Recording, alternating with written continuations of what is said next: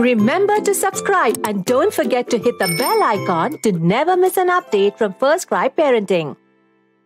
What's normal and what's not with your baby's head shape? A newborn baby with an uneven head shape is common and not life-threatening.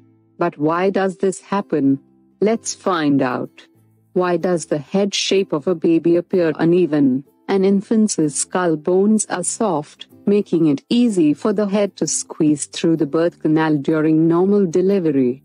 When some amount of pressure is exerted on the baby's head during delivery, it could become elongated or cone-shaped. If the baby is premature, his head will be soft, and the bones will not be fully formed, resulting in an unevenly shaped head. How long does an infant's head shape takes time to develop fully?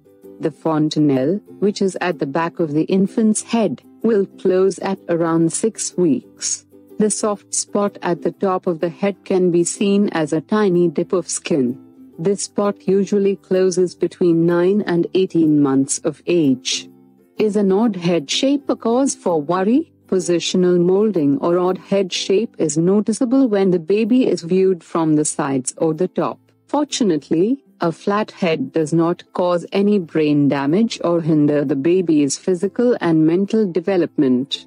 Remedies to treat a baby's uneven head shape. 1. When your baby sleeps, ensure it isn't turned towards one direction for long by turning it around regularly. 2.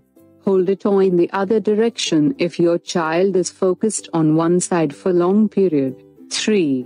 When the baby sleeps during the day, encourage him to lie on his side as much as possible. 4.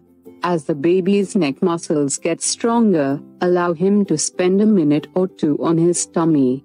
Increase this time to at least 30 minutes a couple of times daily. 5.